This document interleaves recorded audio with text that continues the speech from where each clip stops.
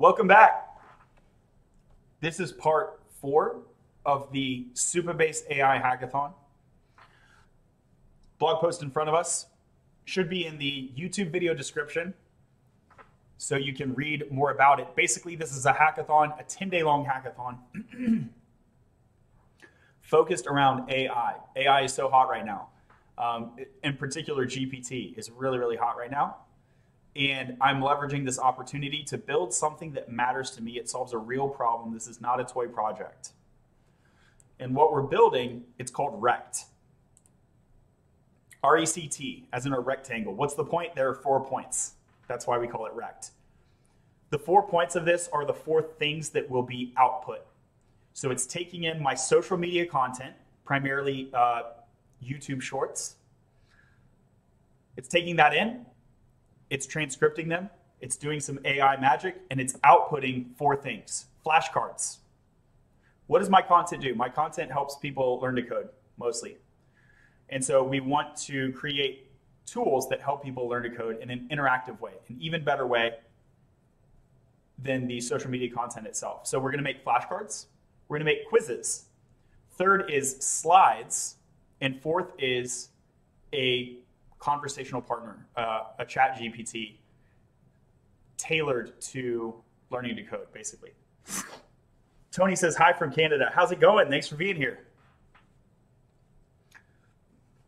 In the previous video, we were able to create the flashcards and the quizzes. I don't think we ever made the GUI for the quiz, but we got the quiz JSON data. Today, I want to get all 4 outputs. And I want to focus in particular on the conversational partner because I think that's the hard problem. I think that's, first of all, it's the last of the 4. So if we get there, we're complete in a sense. And it's also the most difficult of the 4. And let's go over the reasons why it's the last and why it's the most difficult. Hello from South Sudan. Thank you for being here. Why is it the last? The reason I would like this to be the last output is for two reasons. The first reason is this is the only output that will exist at runtime. The flashcards are generated statically. There's going to be a GUI at runtime, but the data is pre-generated. Same for the quizzes. There's going to be a GUI at runtime, but there is no logic occurring. There's no processing occurring. So the last process to run is the conversational partner because it's going to run every time someone prompts. So that's one reason that it's last. Another reason that it's last is it needs to reflect and incorporate the entire prior corpus. The chat agent should be aware of the flashcards. It should be aware of the quizzes. It should be aware of the social media content. So that's why it should be last from a processing point of view. First of all, because it has to, because it's the last program to run. And second of all, because we want it to be aware of all the prior content. So that's why it's last. And then why is it the hardest problem? The reason it's the hardest problem is because these tools are computationally heavy. So for flashcards and for quizzes, we can have a static GUI that's server-side generated, and it can be not just SSR, but SSG, statically generated at build time, and then at runtime, it's basically flat HTML. It's super fast, great for search engines, great for indexing, and cheap. Cheap to host, cheap to serve. In fact, free to host and free to serve.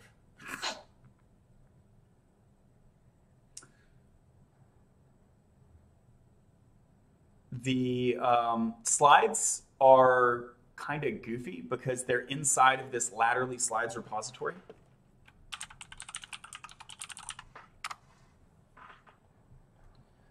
So what is the output? I think the answer is the output is this README file. And from that point of view, again, free to host. In fact, we're not even really hosting it. Well, I guess GitHub, there should be a link right here. In the upper right, there should be a link. View this information as a slideshow here. So let me grab this link and put this in the upper right. Oh, or use your GitHub pages. Cool, there it is. Okay, so these are the same, right? Slides and slides, yeah. So it's hosted for free.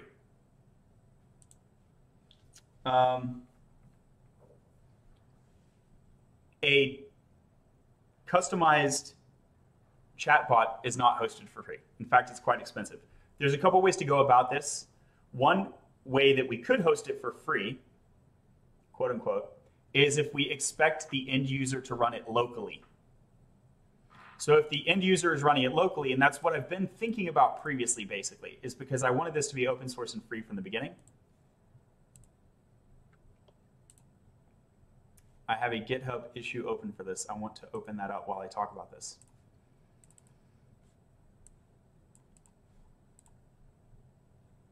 Optimize model support.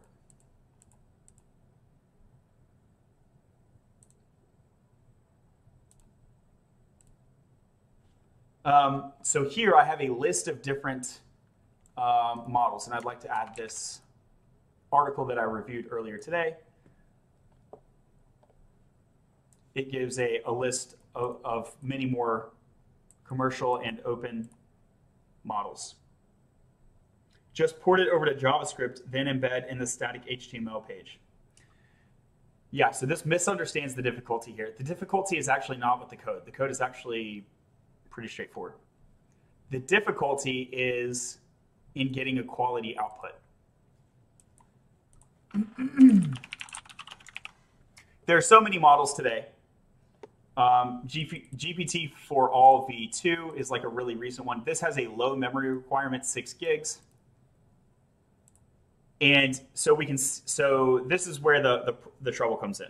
I can pay for a cloud machine, a remote machine, to host 6 gigs. And it will be able to host that thing. Is this koala? Which one is this?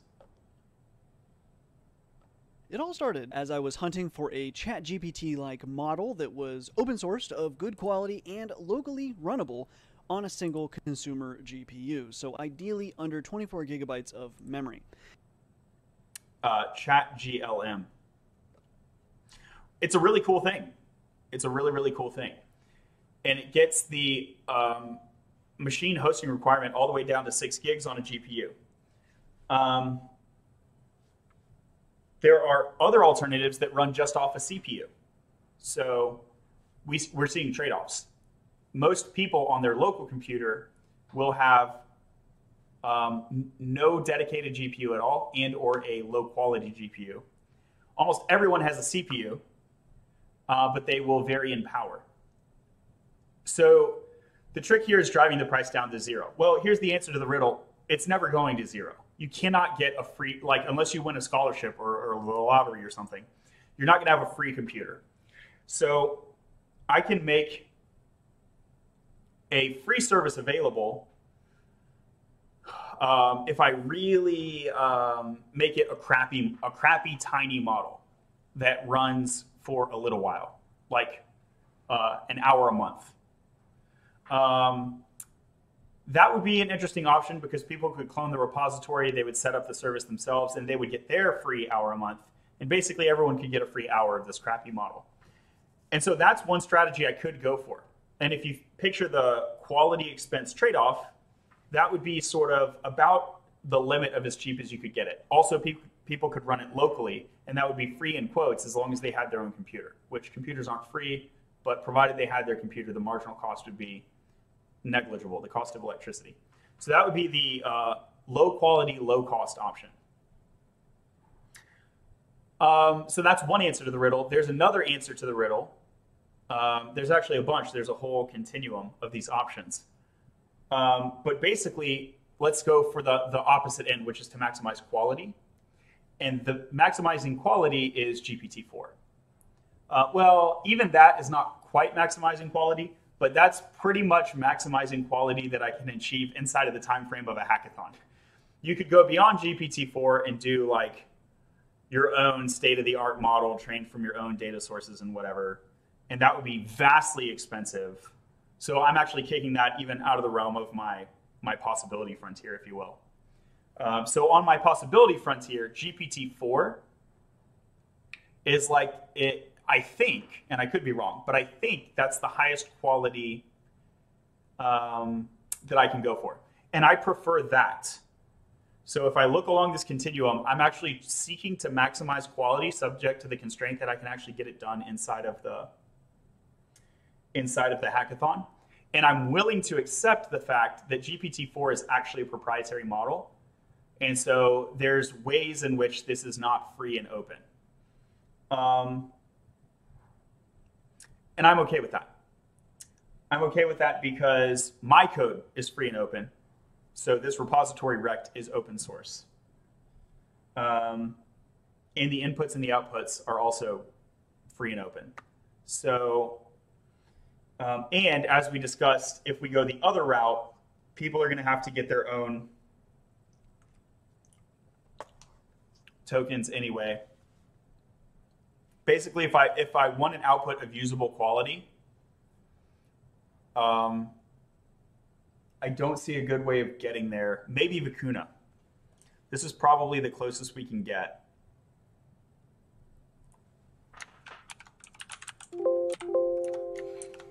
Did I not mention Vicuna in the list of options? Vicuna LLM. This thing, I think, gets 90%. It gets to 90% of the quality of ChatGPT. ChatGPT being, if I'm not mistaken, benchmarked against GPT 3.5, if I'm not mistaken.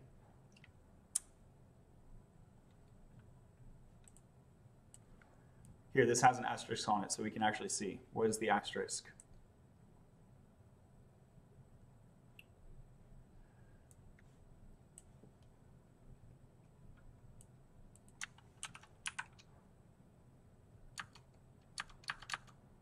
Okay, they give an asterisk and then they don't explain the asterisk. So I don't really know, but I believe that's benchmarked against GPT-3 or 3.5, not GPT-4. That would be, let me know in the comments if I'm wrong here. If you can get 90% as good as GPT-4 off of this thing, then I should be doing this thing, probably. Even then, I'm not sure. Why? Because if it's 90% as good as GPT-4, that means I can get better than 11% gain by using GPT-4, because 90% plus 10% is 99, 90% plus 11% is 99.9, right? So based on the interest of Latterly, Latterly is teaching people to code. And here's the thing. If I end up with crappy output, people are not going to want my repository anyway. Like, it doesn't matter. The Latterly brand doesn't really realize optimal value. People are not learning to code as effectively as possible. And so there are many negative value cascades that happen even with a 10% cut to quality. So, let me know in the chat if you can confirm that this tool is 90% of the quality of GPT-4. I don't think that's the case. I would be surprised, very positively surprised if that's the case. I think this is talking about 90% as good as GPT 3.5 or maybe even GPT-3, which in my opinion is just like pretty low quality in terms of the final output. I would be better off making things by hand than by using an AI assistant. Okay, so that's my line of thought, and that is the reason that ultimately I am cool with going for the approach that I'm going to outline shortly. Oh, let me also add this, and let's do a graph here. MS Paint online.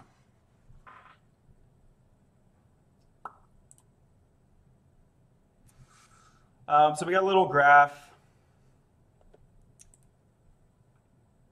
Here is the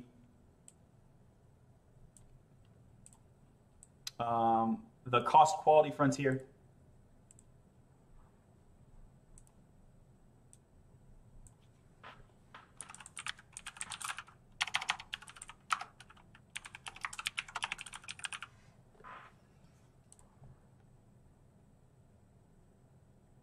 I don't know if it should be a flat curve or if it should be sort of a curved. It should not be a flat curve, actually. It should be something like this. Erase the thing. I think I'm spending too much time on graphs, but I hear people like graphs. I actually want to get into the code. Oh, man. This is why I'm a much better coder than I am content creator, to be honest with you guys. But y'all already knew that, didn't you? Tra-la-la-la-la. Bloom, bloom, bloom. It needs to be, it can't curve up at all, or then it's like not a real possibility frontier. Okay.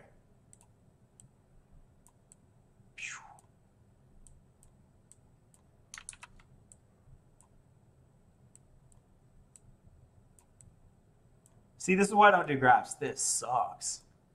Okay, you get the idea. Here's a frontier.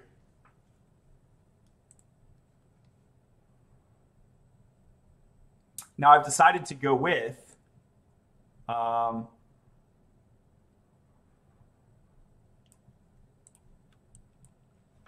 GPT-4.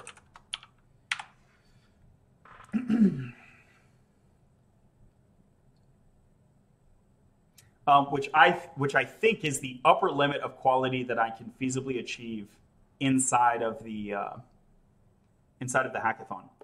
So let's say I go with GPT-4. Now the question becomes how. So there's a different question that I want to visualize over here, which is how to get my README into the model. And I could be mistaken. I'm not an expert in this regard. But I think this is the same problem, or at least a parallel problem, to the fine-tuning problem. Okay, so let's say getting my corpus, which is the laterally slides README plus social media content into the model. And I think there are three ways. One is I could train a custom model, which we're saying is infeasible. Two is I could leverage out of the box token memory limit. And three is I could implement fine-tuning. Okay. It would be better if the font was a bit bigger. Hey, by the way, if you're on TikTok, you can go over to YouTube or Twitch and see the full screen. Let me also make sure I'm watching the YouTube and Twitch chats over here. I don't see any comments currently. All right. So we ruled out training a custom model as infeasible.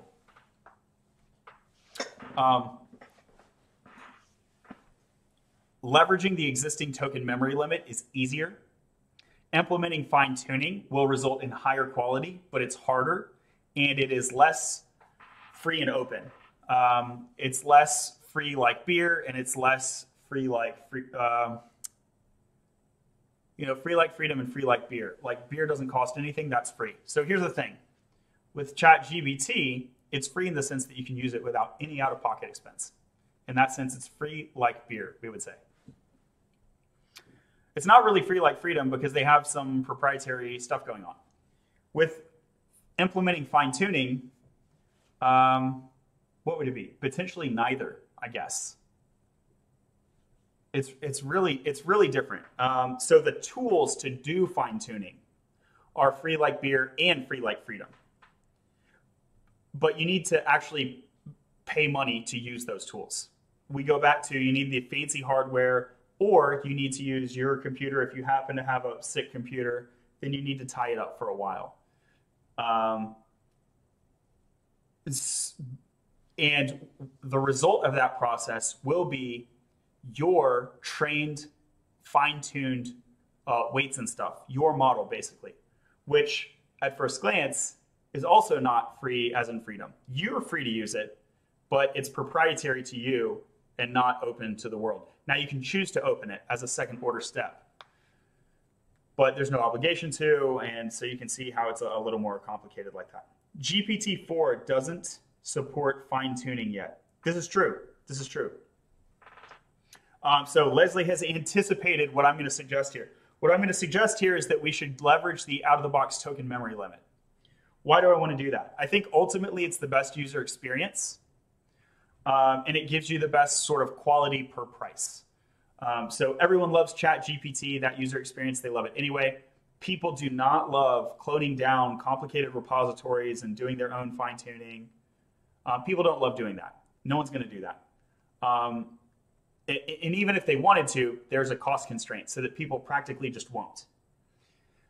So for the purpose of the hackathon, I want to go leverage the out-of-the-box token memory limit approach, which doesn't seem, it seems weird because it's like, that's not open source code. Like this is a hackathon to write code. But what I'm suggesting we do is we take some text and put it into an external proprietary system called ChatGPT. That's like not really open sourcey, right? My answer is, in my weird, like unclear, rushed hackathon thinking, it still seems to be the most way to get the most freedom and access to the most people, even though technically it's leveraging not open source code. And so I think that's actually preferred to option 3, even though option 3 would be leveraging me writing and contributing open source code. It wouldn't actually benefit people. And like we would not get this big distribution of value, which is kind of, in my view, the spirit of open source, if you will. Okay, so that's why I'm going to take the approach in this video that I'm going to take, which is basically, when we think about rect, we think about these 4 pillars. And when it comes to optimizing model support, I'm going to suggest that people should take some content that rect produces and just paste it into ChatGPT, and use the ChatGPT plus contextualized token information. Use that as the 4th pillar of rect, instead of me including like a custom trained model in rect, or like GPT for all with bells and whistles, because GPT for all and bells and whistles, or Vicuna and bells and whistles, etc. These are all going to be worse outputs. They're all going to be less helpful. And I think they're probably going to require more steps and still be less helpful. Okay, all that being said, outside of the hackathon, I may do the fine-tuning thing myself. And that may not use GPT-4. That's kind of a gamble. Maybe I do fine-tuning and the output is still worse. It could be, I don't know. So there's some like entrepreneurial risk there, but the potential reward is that I could get like a fine-tuned proprietary model that I could monetize for laterally. So these are the trade-offs. And then also the other possibility is that like in a few months, GPT-4 could be fine-tunable. And that would seem to be the best of both worlds. So let's cross that bridge when it's actually possible, instead of like getting a second best solution for more work today. Cool. So for the purpose of the repository, what I will now be doing is including instructions on how to do a recursive, no, I'm actually going to do the recursive piece. So there's a large corpus that goes beyond the token scope for GPT. 3.5 or 4, whichever chat GPT that you're using, it goes beyond the token scope. So what I'm going to do is by unit summarize, and then take this summary document and say, hey, you end user, dump the summary document in there, and then ask it your questions. And that's going to be the 4th pillar of rect. Leslie says GPT-4 costs about 30 times what 3.5 Turbo does. Is it 30 times better? Something to consider. That's a great question. Yeah, for most purposes, the answer is no, it's not 30 times better. If you look at the acceptability of code completion solutions, GPT 3.5 gives you about like what, a 30-40% acceptance rate that the developer will go, yes, that's a good solution. That's GPT 3.5. GPT-4 with reflection. So I think prior to reflection, it gets you about like 65, 70. And with reflection, it gets you about 75, 80. So the difference between 30 or 40% of the time and like 75, 80% of the time, it's not a 30-fold increase. It's quote unquote only twice as good. But here's the interesting thing. If I could make you twice as good of a programmer, it's extremely significant. Leslie says, so that's pretty significant. Yes, it is. So if I could make you twice as good of a programmer, I would not be willing to pay 30 times as much. I could just hire 30 people, right? But that's not how the math works. The math is I could pay 30 times as much as GPT 3.5 to double your productivity. And GPT 3.5, as computers go, may not be cheap. But as humans go, it's very, very, very cheap. So GPT-4 turns out to be a fantastically better absolute value gain as a human productivity enhancer. Hopefully that made sense. I could walk you through the math slower, but when we're talking about augmenting human labor productivity, that's a very different ball game than when we're talking about squeezing out like dollars per gigabyte in a pure machine system, something like that. Okay, for now, leverage ChatGPT out of the box token limit. And I'm going to argue again, for the purpose of the hackathon, we are leveraging AI and we are leveraging open source. So we have all of the pieces that the hackathon is asking for. They're just assembled in a slightly strange way because I'm going to tell the user to take an output and put it in ChatGPT. But what I'm telling the user, that content there, that's my open source contribution. So you can see that I am making an open source contribution, even though the system end to end is not open source. Technically, Web3 says, what do you mean with reflection? Reflection is when you tell the system to think before it speaks, or think after it speaks, actually. So Khan Academy has a think before you speak protocol in their AI system. But if you're going to do, by the way, I'm going to include this in the instructions. So it will be explained in the repository. But when you're using ChatGPT, you actually need to tell it to think after it speaks. So you will ask it a question, it will give some answer, and then you will tell it what's wrong with that answer you gave me, or can you do better? These are reflective acts. So for example, I could say, hey, ChatGPT, give me 4 blog topics that you think will attract a lot of viewers, and it'll give me 4. Sometimes it won't, but let's say all goes well. Sometimes it'll give me like 6, and I'm like, I asked you for 4. What's going on? It's like you're not good at math. But let's say all goes well, it gives me 4. I can cause it to reflect, and I can say, consider the last 4 that you gave me. Which 2 are the best? Please make 2 more that are of that quality, that level of quality. And so you'll end up with 4, but there'll be a higher total quality in the reflected estimation of GPT. Does that make sense? You can also ask it to do this with code. You can ask it to give you a code solution, and then you can ask it to write it better or more concisely or more safely.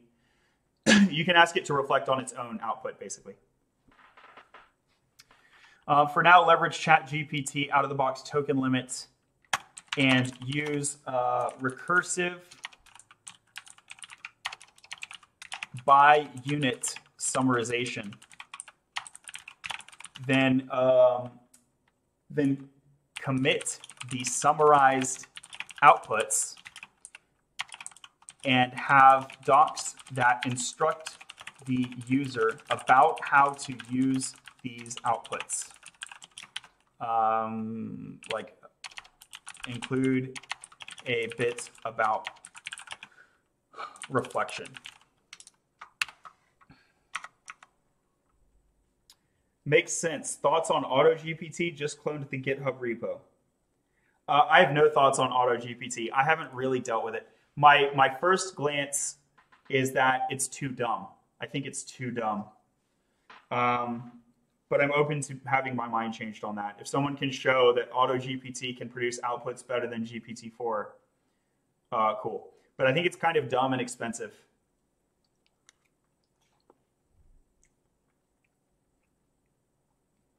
And I don't mean dumb in like some like casual offensive way, by the way. I mean that in a technical way, which is it doesn't efficiently translate inputs into high quality outputs.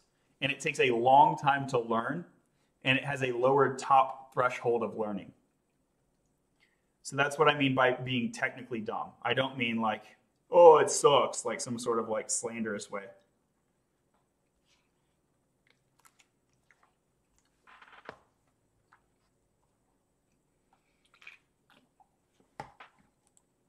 All right, cool. So now we have decided the 4 pillars, right? To recap, flashcards and quizzes from a data perspective are done. The GUI needs to be improved, but that's fair enough. The slides are to do, but I think we have a clear line of sight on how to do them. And that is the same story as with the chatbot. Okay, so let's get into it. Basically, what I want to do is create a by unit map.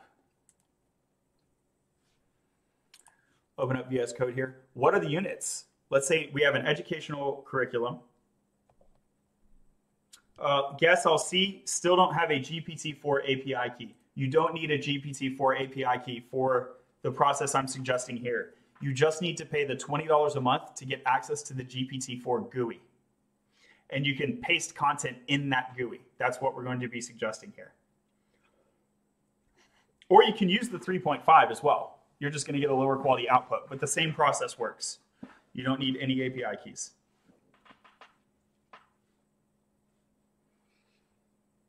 Okay. So we have the prompt for quizzes, the prompt for flashcards. We'll upgrade VS Code later.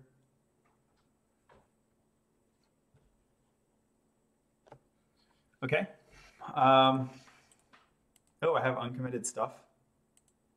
Oh, did I not commit this stuff? What?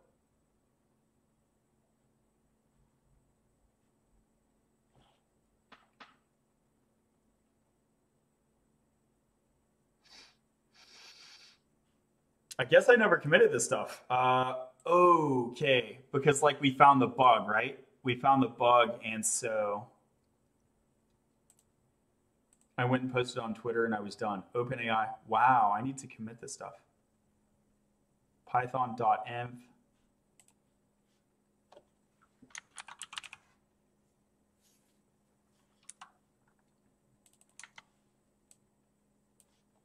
Get LLM reply.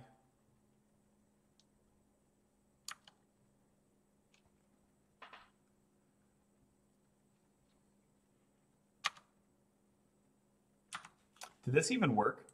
Prompt for flashcards. It's reverting these two. Let me cancel that.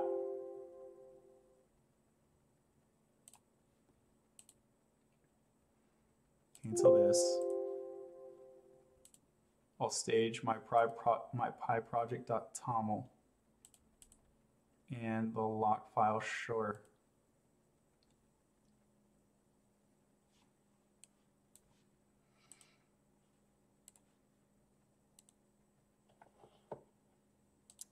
And what I'm looking at here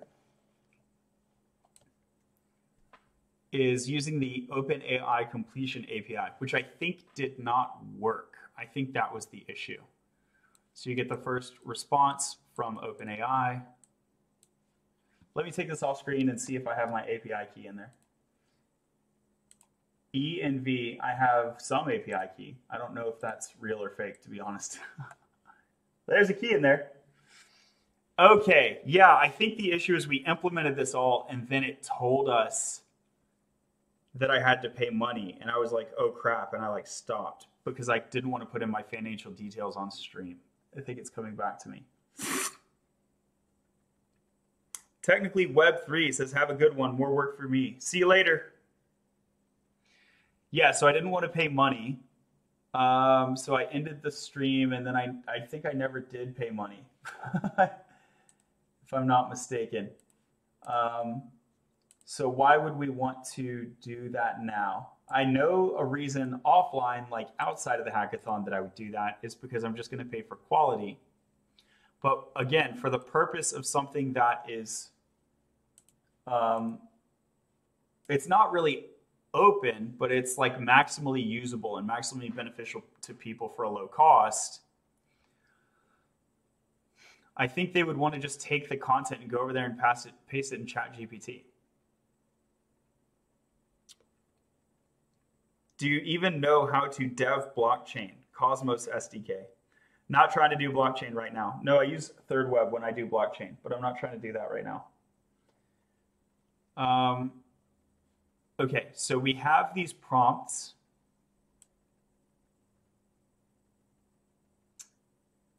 Yeah, I think I can just commit this and then not use this, because this is following a pattern where we are just paying for the OpenAI.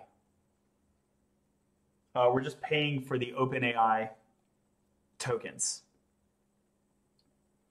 And I don't want to do that. I mean, you can use this code if you want to, and they give you like 18 or 20 bucks a month free, so you can do that. But this, I think, will not be the main approach. I think we tried this out and figured that we have to pay money, and so it's like, I'm not going to do this. Let me try to run it for kicks. Inside of rect, there's CD, caps is on, BE, CD BE, / transcript. So I went to poetry, run, Python,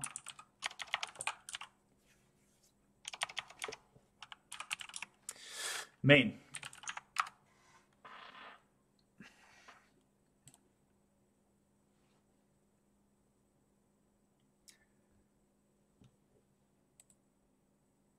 Yeah, see, it's cutting me off. You exceeded your current quota. Please check your plan and billing details. Yeah. So let's revert this. We'll commit what we have. Let's see. Let me look at the before my code changes. Can I use any of this? It just writes the prompts.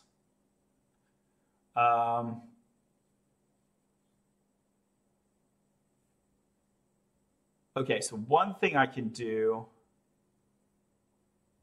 and I guess it's just formatted. That's what it looks like. Oh, I think I added black, maybe. Because you see they're just to-dos. To-do, send it to the LLM, and it's using asyncio.run. That's fine. So what I can do is if the OpenAI API key is empty, or if it's falsy, don't even try, and just write to file. And that way I don't get those like cut off things. So let's do that briefly. And also let me take this off screen and change my environment key name so that it's not detected as existing.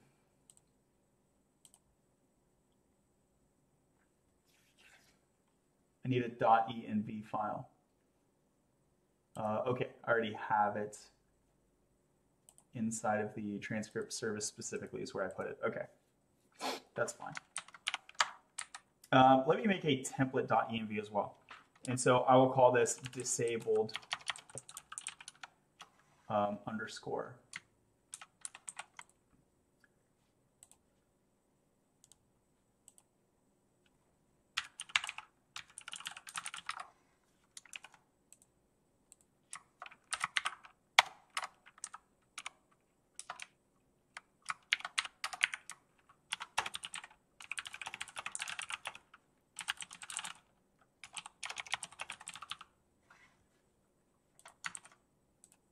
Okay, so now I have a .env.template, and I'm saying leaving it empty disables calls and you can see GitHub Copilot is finishing the sentence for me.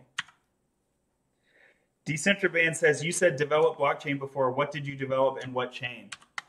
Was it Ethereum? I'm not sure. I was working on FutureCaster. Is FutureCaster still up?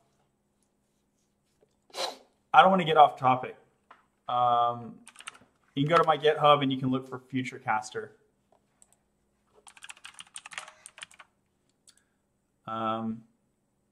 Yeah, casting the future at futurecaster.vercel.app.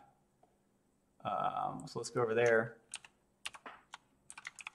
And it's kind of like a fortune cookie type of thing. Okay, so here it is, right? You can shake the magic 8 ball, boom. You will have a wicked evening and some mad good sleep. And so it gives you like fortunes. So there's your fortune, Decentrabands. And I never finished it, but the idea was that when you make these random fortunes, you cast these random fortunes, it will give you a like a token. Yeah.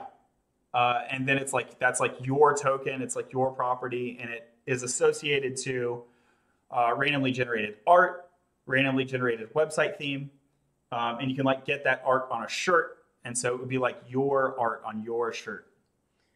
So that was the concept. And you could like buy and sell from others and like change the theme of the website this way and like get whatever and like collect them like Pokemon cards and shit.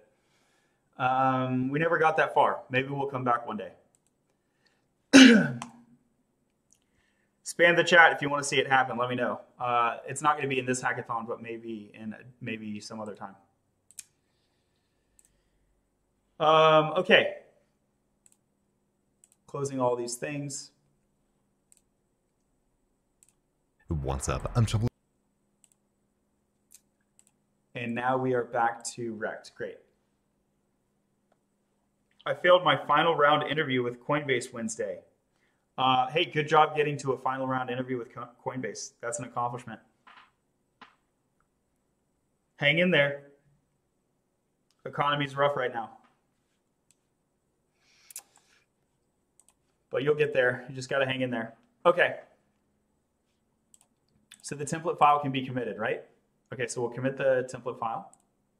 And what do I do now? Let me make sure the logic disables it. So here is this OpenAI. So here, basically. Or maybe do I want to do it in the outer context? I await the reply.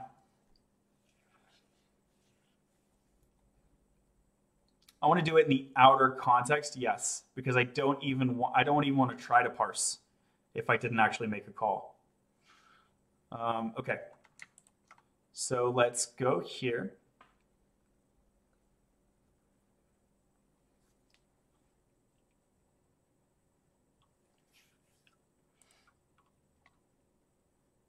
I kind of want to do this like up here. How long is this hackathon? It's over this weekend, so I forget if it's Saturday or Sunday at midnight that the thing's over, but I am planning to be done tomorrow night because I have other stuff to do this weekend.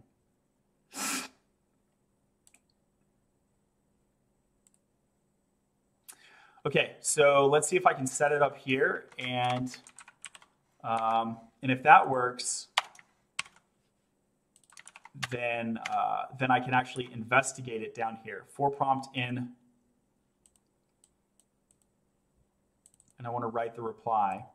Here I can just say if,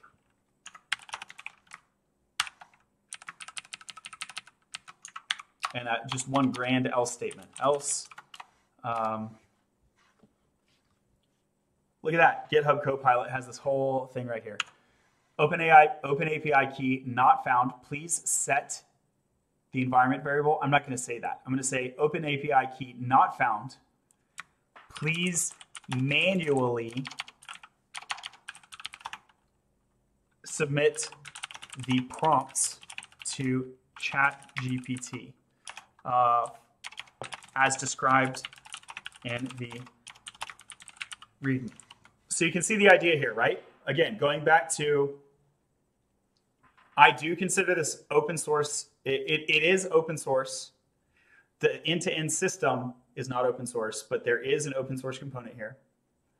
But even though there are closed source pieces like ChatGPT, this is still going to be the best way for the most people to get the most out of my project.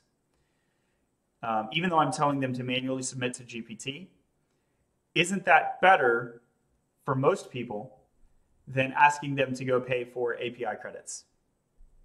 Because most people are not going to do it.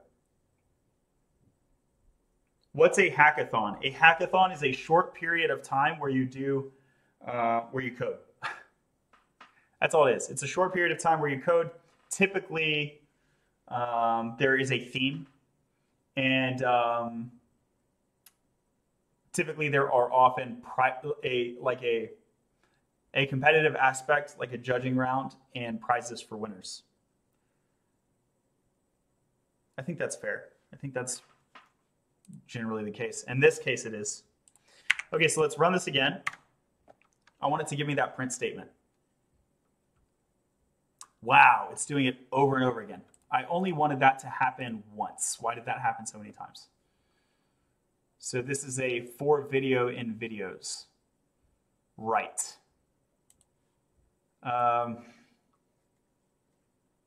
Okay.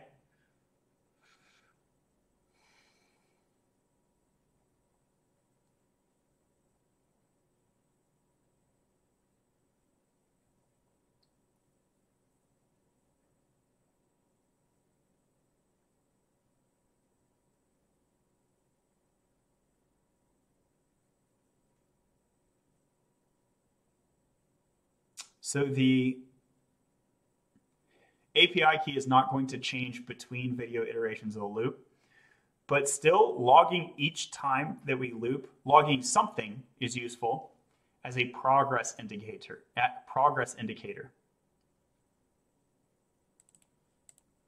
So we just have a counter.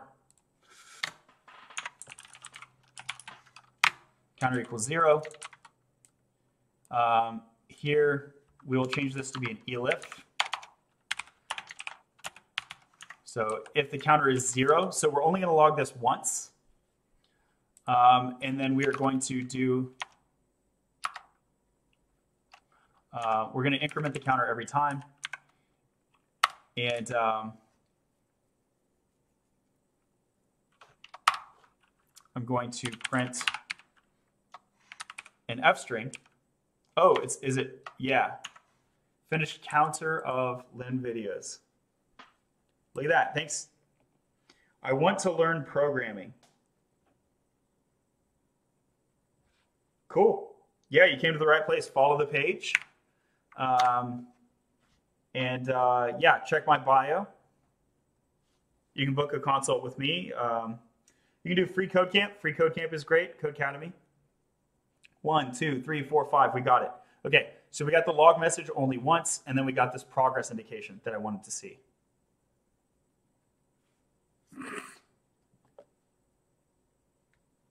Write this in TCL. No thanks. I like my mental health.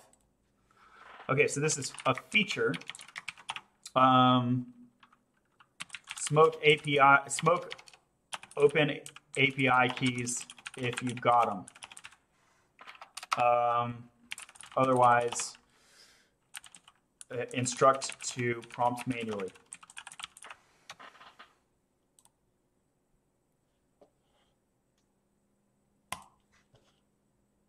Juicy Pop Tart, thank you for the likes and awesome username. Quick reminder, y'all, if you're on TikTok, you can go over to Twitch or YouTube. I have the same username, and you can see the full screen. Also, you can get there from my TikTok bio.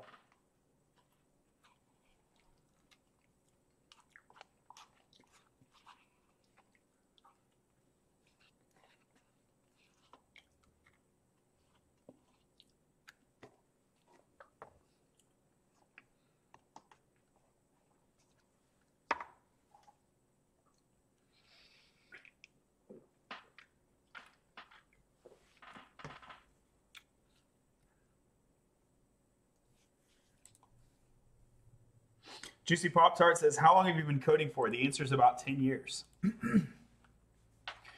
Refresh the page here. You can see we have Smoke API keys if you got them. So this is now publicly available on that rect repository. Refreshing the page. Let's see how many stars we got. We got 2 stars. Go smash the star button. Support open source. What status it return on empty response? I don't know. It doesn't matter. We're not going to be using that. I don't know. I don't know if it's a 200 or a 400 series. It's not going to be a 500 series. I imagine it's a 200 with message, but it might be a 400. I don't know. It doesn't matter. And when I say 400, I mean 400 series, not a 400 literal. Okay. So now I want to make slides. And how are we going to do this? We have decided we're going to do this. It's a manual process for better and for worse, but for very good reason, I think. So we want to create a map of my social inputs to the learning units. And this map is already partially embedded. You can see here. Oh, this is not slides. This is rect. So there is a curriculum map that's already partially embedded. You can see here, as represented in the table of contents. In fact, we could, if we want, we could parse the table of contents, although that seems like a silly way to do this to me at the moment, but maybe it's the right way to do it. Well, then why keep hitting it? I did not keep hitting it. I don't know. You might have misread my code. I said if OpenAI key, eventually go over here and get the LLM reply. But this API key is falsy. It's falsy. So I never hit it, not even once. I just go over here and I print that the key was not found. Oh, sorry. Yeah, no problem. I know I'm clicking around a lot.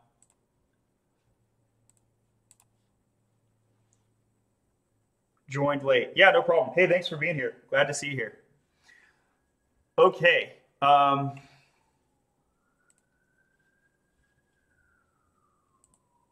So I could extract a map here.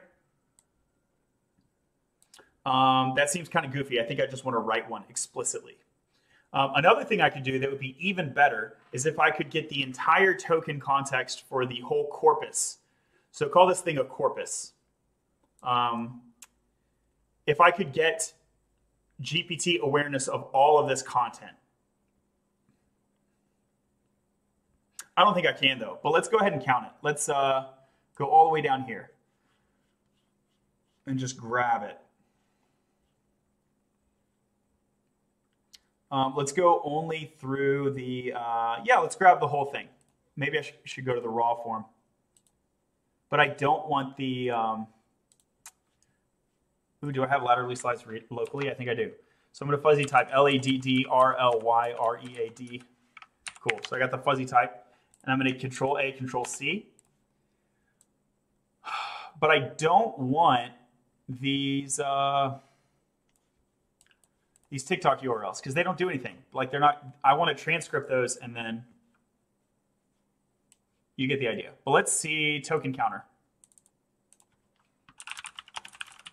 I'm assuming that I have too many tokens, but assuming is a bad idea, right? So let's verify rather than assume. Okay, so I got like 12,000 tokens. And the token limit on GPT-4 is allegedly around 8,000. You can get on a waiting list and get one that's higher, that's allegedly, what is it, 16, 24, 32, something like that.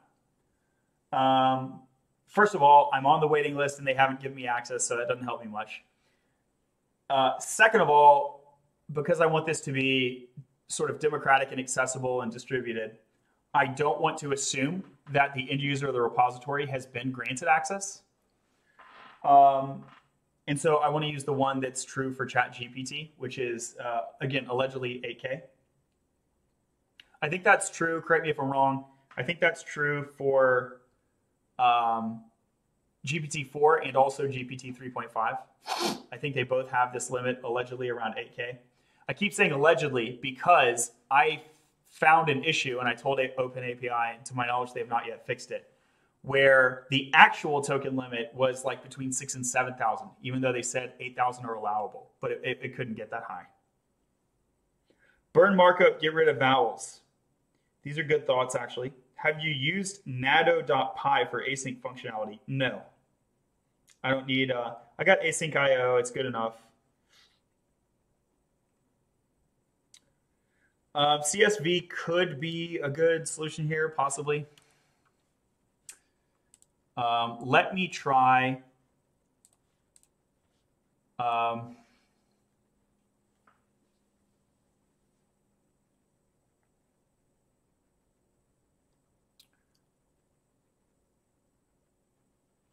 What else do I want to try? So here's what I would like to do, just to explain what I would like to do, and then we can talk about the best way to do it. What I would like to do is replace these URLs with informative content. And where's that informative content come from? It comes from those videos. Now, these videos have been replicated into Google Drive. And many of them, not all of them, many of them are on YouTube Shorts.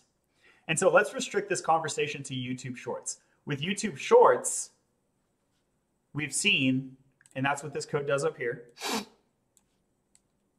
These are YouTube Short video IDs. With YouTube Shorts, we've seen I can pull the text transcript and proceed from there.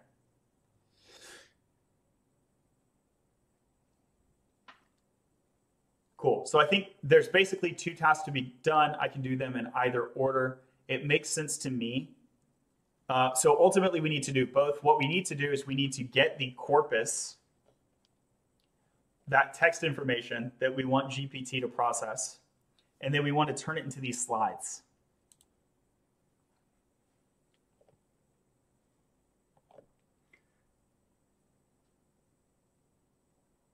Does the end up being different than normal GPT-3? If you use GPT-4, yeah. Just will it be useful to folks and make it worth the time to do? That's the goal. That's the goal. We're going for it.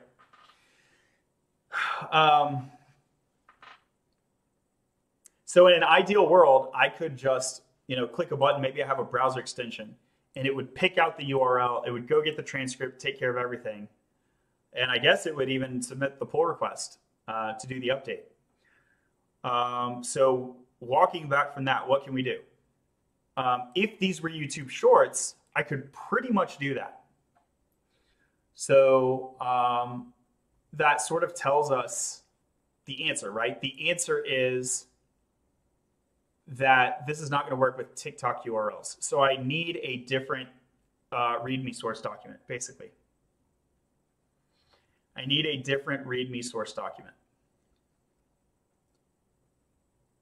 In the future, maybe I can use this one, but currently I cannot use this one. May need to add a voice to text of TikToks. Let's go voice to text. Is this going to be better? Oh gosh. Do you want me to actually use the Microsoft app? What do you mean voice to text? I was going to use Whisper. And this thing costs 99 cents. It's not open.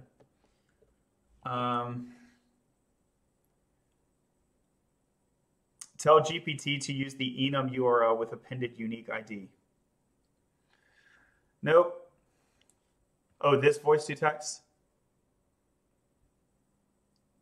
This thing is 12 years old. Holy. No, if I want to do voice to text at all, I'm going to use Whisper API. But I don't want to do voice to text at all because YouTube does it for me. So I want to be smart. I want to be smart and take advantage of the tools that YouTube is giving me. So for an MVP, probably better to use YouTube Shorts. Yep, totally agree. The Siri app. Oh gosh, no. We're not using Siri. I hate Siri. It doesn't work for me. Okay, what I want to do is presume that I have a different README. So let's make a different README. That's what I want to do. I want a different README that just uses YouTube Shorts. Let's go ahead and presume that I have this. I don't want to presume. Let's just do it. Let's just do it. So I'm going to make a secondary README over here. Yeah, let me copy. You know what? We're actually in the current one. We're going to call this README legacy. So this is officially the legacy README. Binary64 says hi. What's up? What's up? Thanks for being here. So there's the legacy, and then here is the new one. And what is the difference? The new one does not have any YouTube Shorts.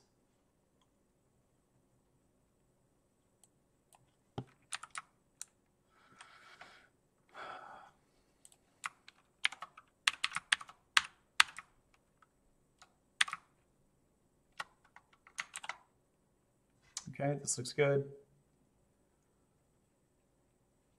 To do fix README below this point. Let me README copy 3.txt. It do be like that, don't it? Tech humor doesn't need to be in here. Content creator advice doesn't need to be in here. Miscellaneous econ of education, other TikTok devs to follow. So let me, boom. Get rid of all of this content. LeetCode.com. You love to see it, don't you?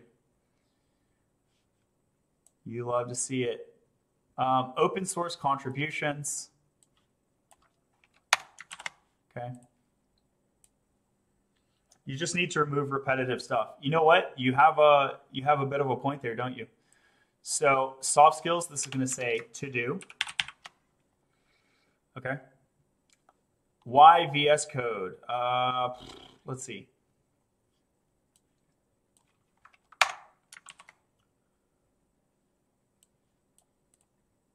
I thought love was only real in fairy tales. Dun, dun, dun. React. Is Supabase a bit like Hasura? The answer is yes. Subtopics, VS Code, whoa, whoa, whoa, all this stuff.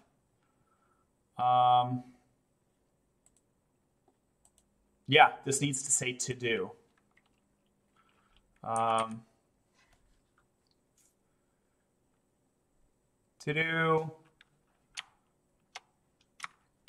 And I'm going to write this in a bit of a more prompty fashion. And the intent here is that GPT can understand me better.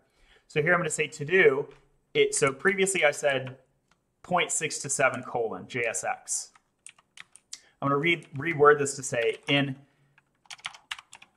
6 or 7 bullet points, explain JSX functional components, next.js, and blitz.js. Now, I don't know if GPT is on text, if needed.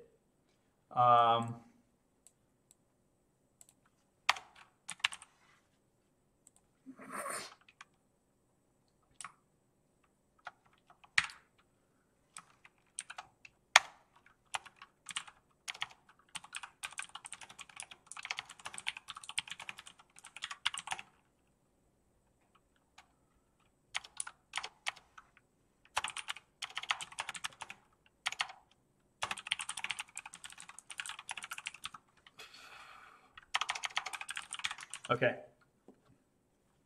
Why 6 or 7? Why not 1, 2, 3, 4, 5, 8, 9? Very good. And 10 and 11, etc., right? I think the answer is 1, 2, 3. The answer is that I was thinking that each of these might want 2, basically, is what I was thinking, which would lead to 8. And so, yeah, maybe this needs to say in 4 to 8 bullet points. And so 1 or 2 for each of these. Explain JSX, 1, 2, 3, 4. Yeah, I don't know. That could be the wrong. That could be wrong. To do. So we're just swapping all of these links over into to do.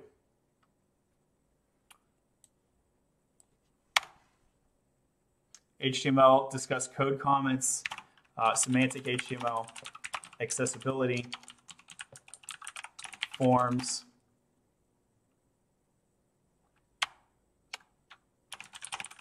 I think that works. And forms. Googling techniques. Okay. Leave all of this. Leave all of this. How will AI deal with these links? It can't, right? That's the whole pain point. So that's why we're trimming these out.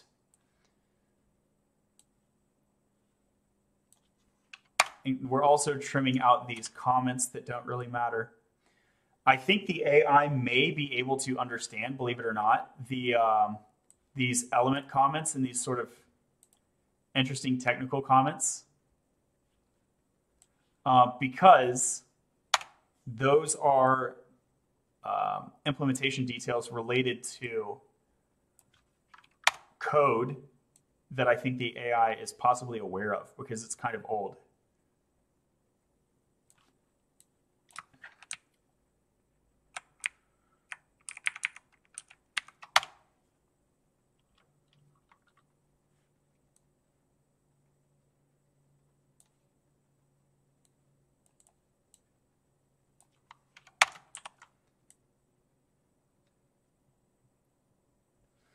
Okay, now I'm going to Control A, Control C. How big are we now? How many tokens are we now?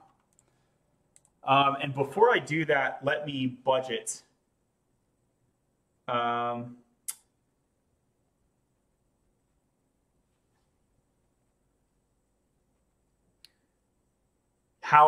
few tokens do I want it to be before I can proceed in this pattern? All it really needs is your PayPal password. Yeah. How few tokens? The answer is whatever is spit out by this prompt thing over here. Let's go over here, the prompt thing over here, prompt. Consider the following web transcripts. So this is going to, please generate at least 2 flashcards per transcript. So let me grab this. We're going to do a new chat, GPT-4, drop it like it's hot. It's going to produce some output.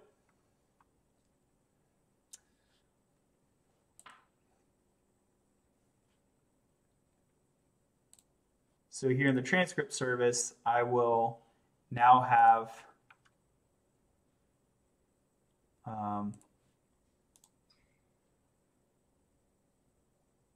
a new, do I want a new folder?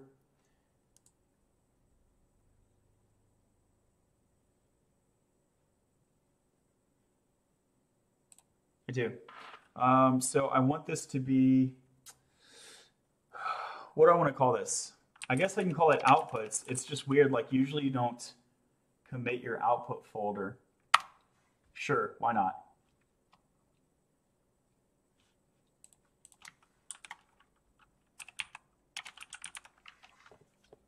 So here there's prompt 4. There is no bare prompt, so I can delete this bare prompt txt.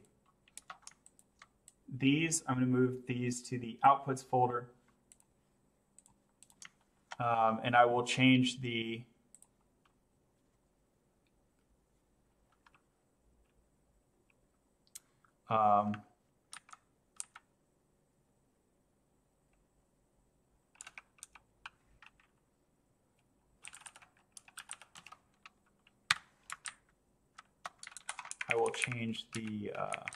code to make use of this outputs folder. Let me go ahead and delete these flashcards or this text so that we can have the code build it. I want to make sure that slash is okay. So what just happened? Why do I have 4? I'm going to delete all of these. I should only have in the outputs folder at the end of this. Every time you see a $sign replaced with TikTok Live, link, 8K. Okay, so we got into the outputs folder. Good. And now, in the outputs folder, I will make a new file, which is called flashcards.json. Okay? And that will be this. Okay? And you can see I only need this many free tokens. So how many free tokens is this? This is about 800 tokens. I only need this many free tokens. And so if I can budget my token budget to allow this much space, then we can proceed under the assumption that a curriculum unit is of this size. This size is about the equivalent of 5 YouTube videos. What I'm saying is use a keyword to do a string replace for ChatGPT to do on its end. Duh. Yeah, this is not going to work. We can't just do keyword replacements, y'all. This is a lot. We're doing a lot more than keyword replacement. Okay, so 5 videos. Is 5 videos the length of a curriculum unit? It's not like an order of magnitude wrong.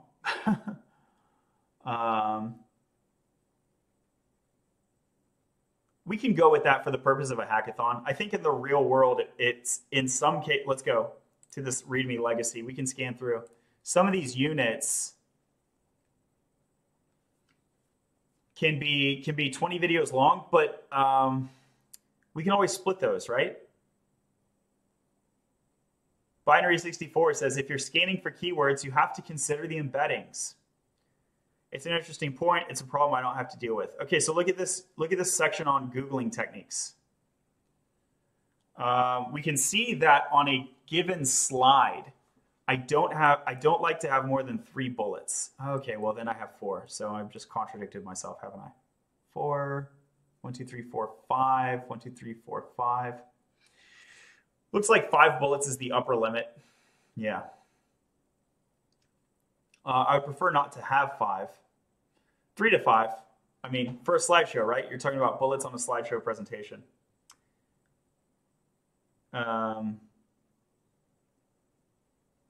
So yeah, 5 or less, that makes sense. So a slide can be up to 5 bullet points, but I really don't like to have multiple sources. Let's say, is this sort of the limit here? 3, 1, 2. Yeah, 3 sources on a slide. Here's 1, 2, 3. Well, in this case, every bullet has its own link. Okay, so let's say a maximum of 5. So in the limiting case, I have 5 bullets, meaning 5 different sources on a slide. And then the question becomes, how many slides per curriculum unit? Let's just maintain the 5 heuristic. Maintain the 5 heuristic, right? As a limiting case heuristic. Let me make a note of that. Now we're in laterally slides. I want to go.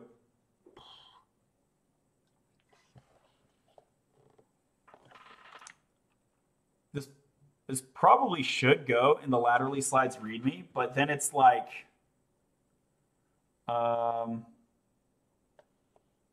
yeah, let's do it. So the laterally slides curriculum is now going in curriculum.md. And we have a different file, which is called readme.md.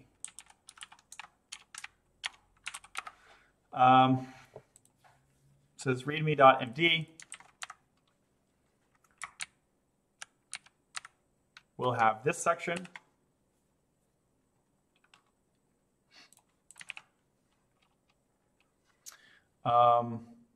This is the open source curriculum for laterally.io.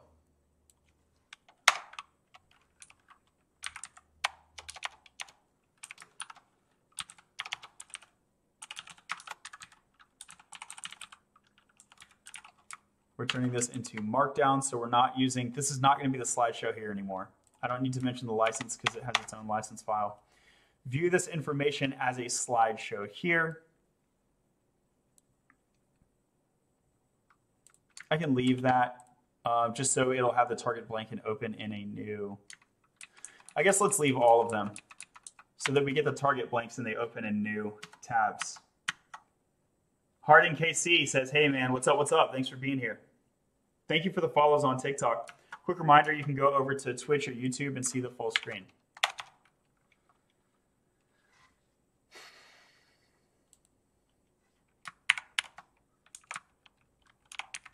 Okay. Do you see what I'm saying? Marty says, do you see what I'm saying? Tell GPT to replace with you one definition of TikTok link. It's not going to work, Marty. It's not going to work. Okay, so here, I'll have curriculum details. The curriculum is documented in curriculum.md. Really, there's only 2 points I want to make here. The rest of it can wait.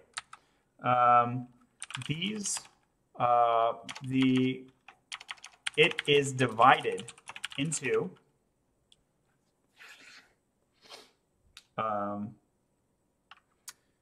units sized using a 5 by 5 heuristic.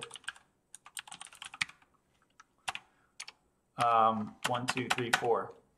Or I don't need to do the fourth. This is 5 by 5 heuristic. That is 5 points per slide, each point having a unique source reference and 5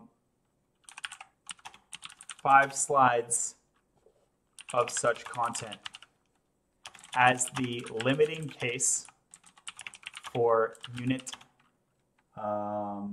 informational size.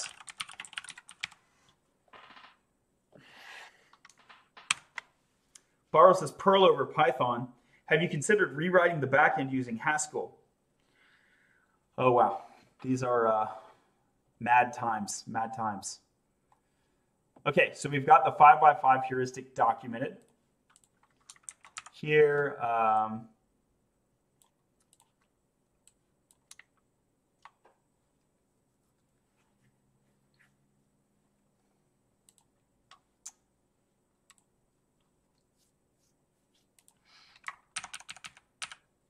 and then here I will leave the license because this is actually a slide. So someone might see the slide and not know about the code repository at all. So stating the MIT license here is useful.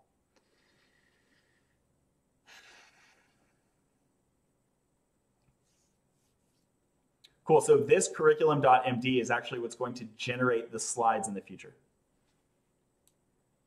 And so this is the one that I want to drop into ChatGPT context. And so let's see if this works. So I'm going over here. Oh yeah, this is what I want to measure now. So see, we're right on the border. We are right on the border. And this is why I can't reliably dump all of this information at once. I can't reliably dump all of this information at once.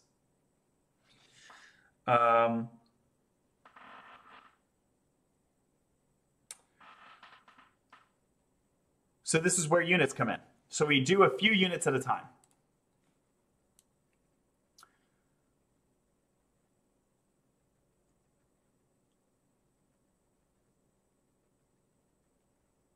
Tech humor, I don't need that.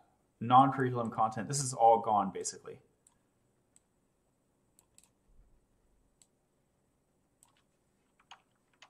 Brandon says, hey, just joined. What are you working on? I am building rect, which is an open source tool. Here is the GitHub URL. Let's refresh the page and see if we got any new stars. Y'all, we have not gotten any new stars this during this stream. So go smash the star button. So rect is an AI-assisted transformer that takes social media content and it makes open source educational material such as flashcards, quizzes, one day down the road, even a book. So currently there's 4 outputs: flashcard, quiz, slideshow, like for a lecture, like you can give a slideshow, And the fourth is a chat partner, a chatting partner that has the information in mind and you can talk with it.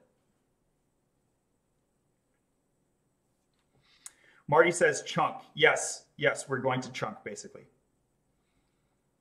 Haven't been here too long, so I apologize if I'm breaking an unwritten rule, but may I ask what the large idea is here?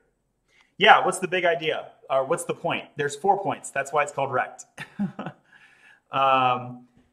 The point of it is to make these 4 outputs. And the source is my social media content, and then we get these 4 outputs that help people learn how to code and get a job in tech. That's the ultimate goal here. So Laterally Slides is my open source educational curriculum. Feel free to smash the star button on that. Let's take a look. No new stars. Okay, so we got 14. That's cool. This thing has been around, but I've had to take care of it by hand, and it's labor intensive, and as a result, it does not really stay up to date. So we're going to have an AI assistant that helps us keep it up to date. That's what we're working on. The way we're doing this is transcripting all of these videos and then having it build out my markdown file.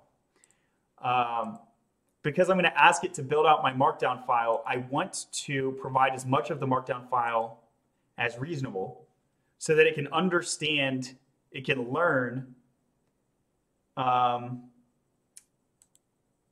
the formatting of the slides, basically, is the tricky part here from a syntactical point of view. Okay. We got all this stuff in mind, and so what I need to know now, what's the GitHub all-star? There are 2. So there is laterally-slides, and the other is called rect, R-E-C-T.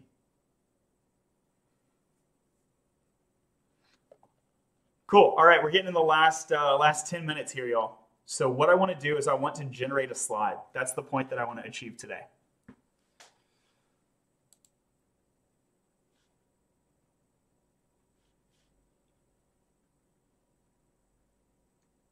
You know what? Here's an interesting idea that just crossed my mind. So maybe I should pivot. I want GPT to preserve the syntactical structure of this slideshow. Maybe I should just give it the current slideshow and ask it to sort of export the skeleton. Okay, let's try to do that.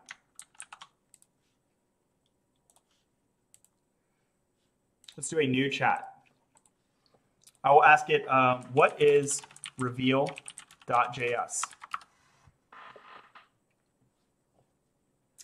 Reveal.js is a JavaScript library for creating beautiful and active presentations. Great. So it knows what Reveal.js is. And I will say, consider the following markdown file, which is a Reveal.js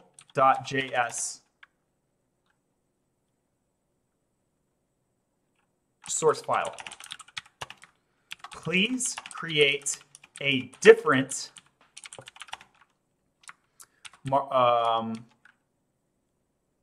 source file that preserves the curriculum unit structure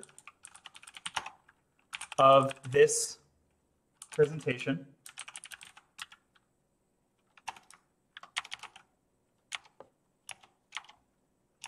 and also preserves the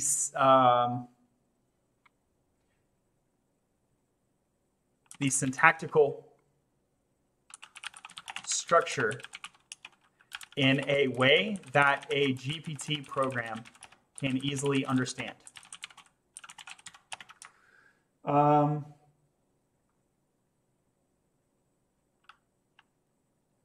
Do this as concisely as reasonable.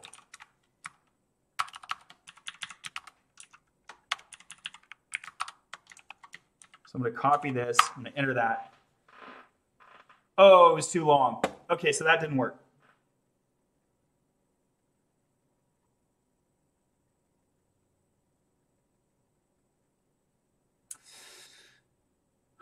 Okay, so this is another reason we need to cut up the curriculum size. Where's my table of contents? Here's the table of contents. 1 of 3, learn to code. 2 of 3, the job search. And then 3 of 3 is just gone. So 3 of 3, I think, was non-curriculum content, which we just don't even need to worry about at this point.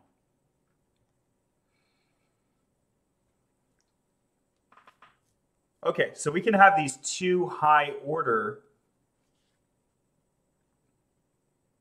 sections.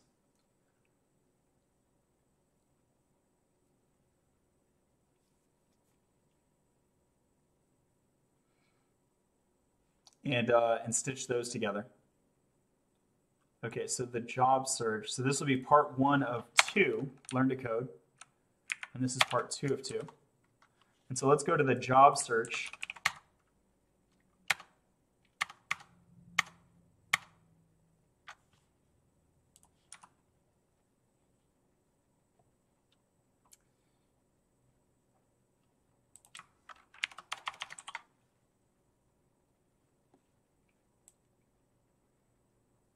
Yeah, I never really get that far.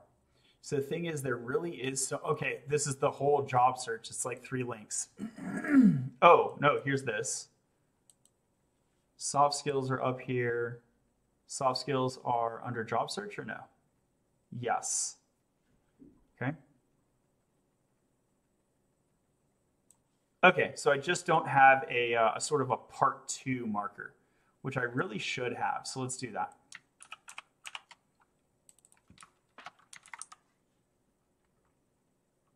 Part 1 of 2, learn to code. Part 2 of 2, the job search. Introduction to understanding the master plan.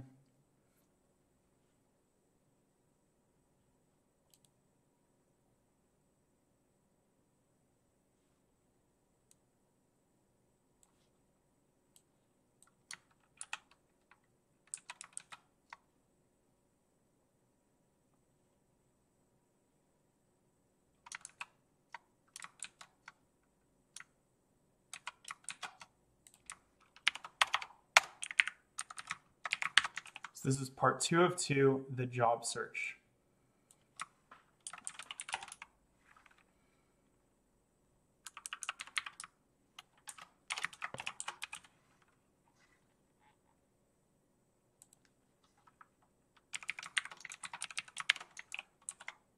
Maybe that's what the slide looks like. It just says the job search.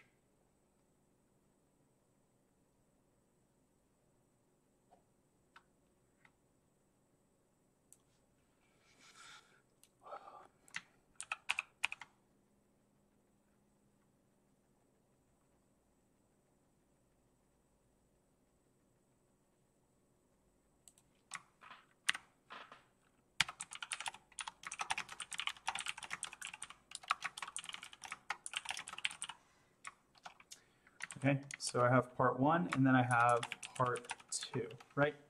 Part 2, the job search, and then the body of the slide is the job search. Part 1, learn to code, and the body of the slide is learn to code. Why is the file extension Markdown and not HTML? Because it's a Markdown file. Okay, so now that I have these 2 large parts, can I just take the first large part, or is even this too much, too many tokens?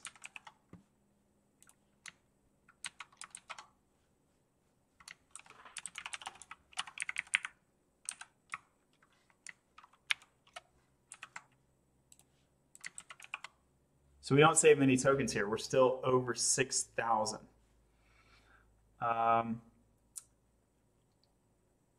Let me cut this in half. I just want to see the token limit on a single response to ChatGPT. So here we're at 1,500. I'm pretty sure I can do 1,500. Let's do some more than that. Can I do 2,000?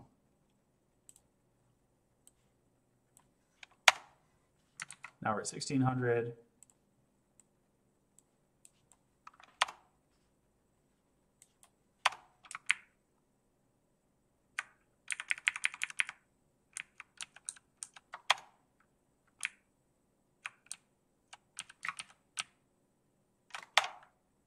4800.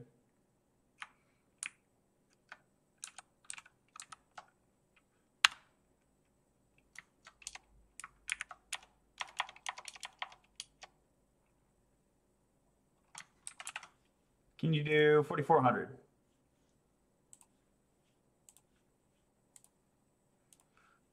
Summarize this.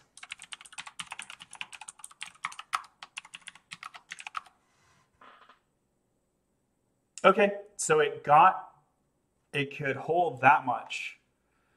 So if we can stay under 4,500 tokens, that's the guideline here. So let's jump back to the transcript service. We're going to go to the README over here.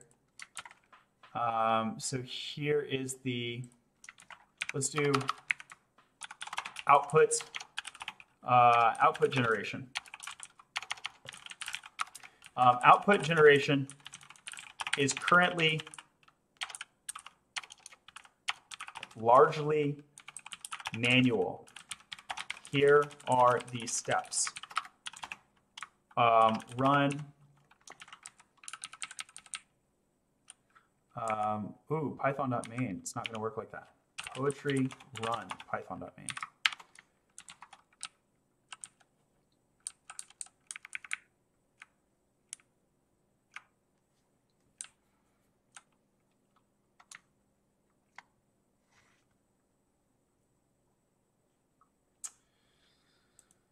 Confirm poetry is active.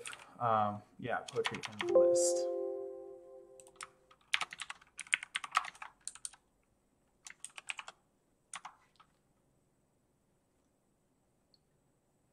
Install poetry and navigate to the transcript. Okay.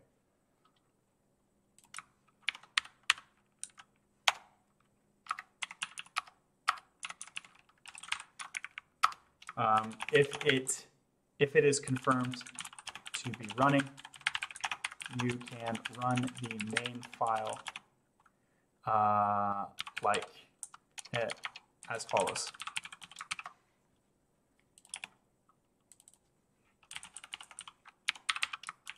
Once poetry is confirmed to be running,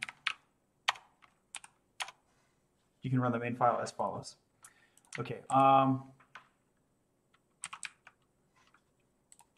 Run the main file as described in so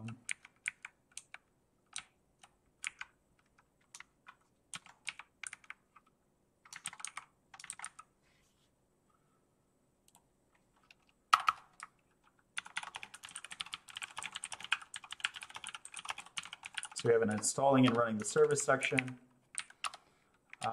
This service takes social media content and extracts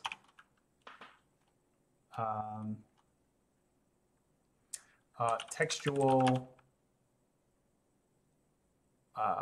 it takes social media content, extracts text for LLMs, and then houses the output of LLM interactions. This is going to change every time you hit it. Cache and only update on merge cache. It's fine that it changes every time I hit it. That doesn't matter. Or at least I fail to see why it matters. Why does that matter? Output generation is currently largely manual. Here are the steps. Run the main file as described in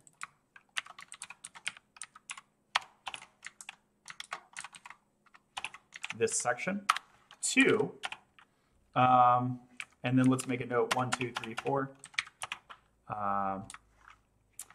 This should result in the creation of outputs like prompt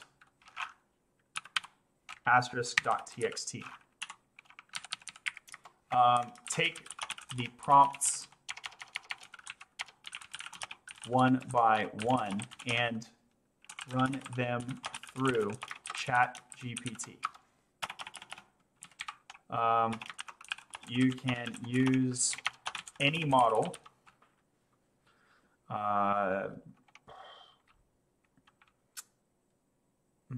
like, yeah, I don't even need to specify that, right? I don't think so. Let me know. Because I'm saying ChatGPT, it sort of like seems obvious that it's compatible with any ChatGPT model. Because cache writing is expensive, but I just got here.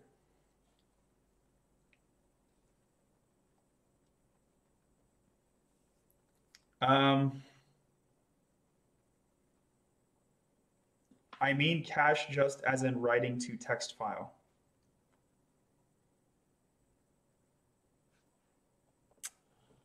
So I'm writing these. I'm not sure I get the point. It's not expensive to me because the ChatGPT, like as long as I stay under the rate limit, which I'm going to because of the manual process, as long as I stay under the rate limit, I'm good, right?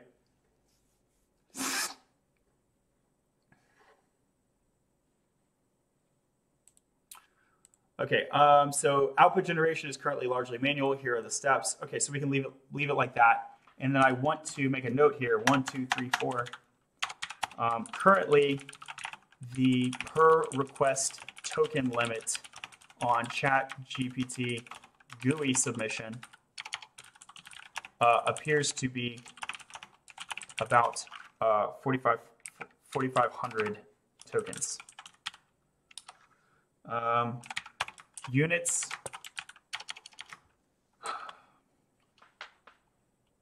educational units are broken up such that the core laterally slides curriculum.md file. Oh, see, rubber ducking helps every time. I need to have a core. I need to have a core file here. Do I want the core to be in laterally slides, or do I want the core to be in the rect repository? I'll need to keep them in sync.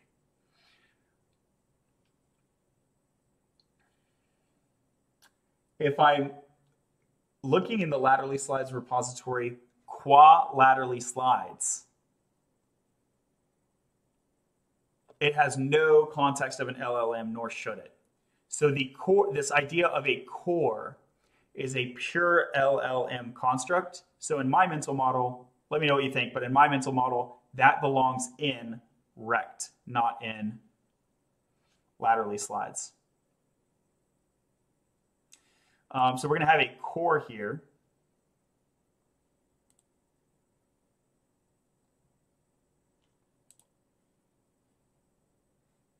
How does this prompt keep getting built?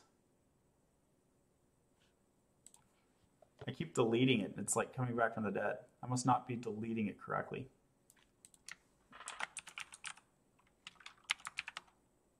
There you go. That's the reason.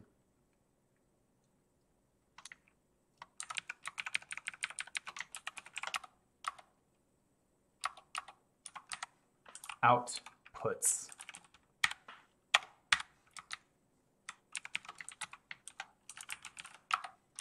Outputs. Okay, so let's go delete them again. So we got these 4. Okay. Poetry run, and then it only generates the outputs in here, not over there, right? Cool.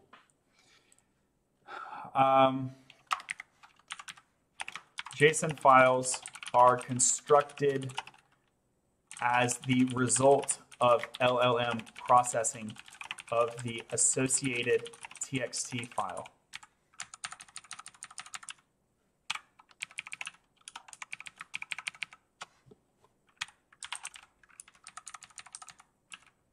And this will be output 1, 2, 3. Why is it 3? 3, that's weird. All right, whatever. For example, ChatGPT will consume prompt for quizzes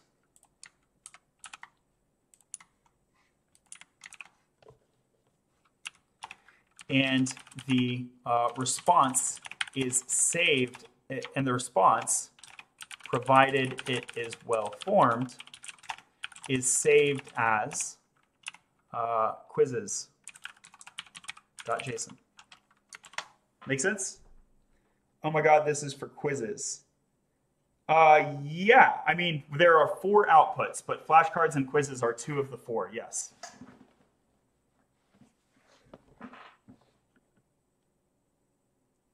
What are the output files? Can you explain really quickly? Oh, okay. Yeah, so you got the answer, right? Okay, cool.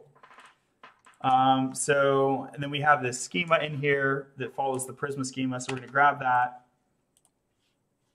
open a new chat, fresh GPT-4, drop this in. Wow.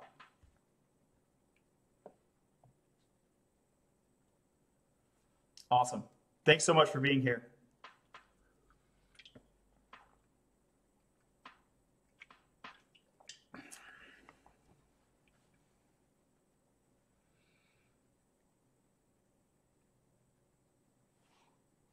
I thought you were documenting some kind of understanding.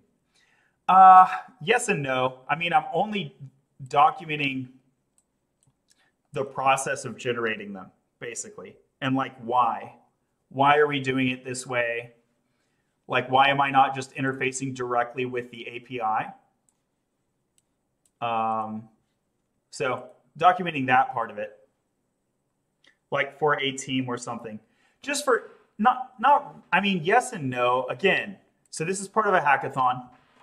So I'm documenting it so that the people who are reviewing the hackathon can better understand. So this is the Supabase blog.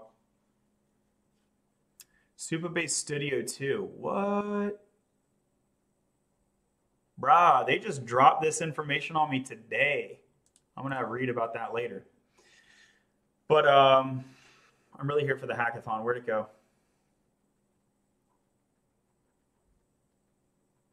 Yeah. So here's the hackathon. So I'm documenting things so that they can understand what I'm doing. And then I'm also documenting it for anyone who ends up using the repository, right? It's open source, so we want it to be sort of like usable and understandable. So here's quizzes.json. We just finished ours today. Awesome. Why would you do a hackathon? Makes total sense now. Oh, I love it. I love it when it all comes together. Yeah, it's really hard for me to like, code and explain everything I'm doing at the same time,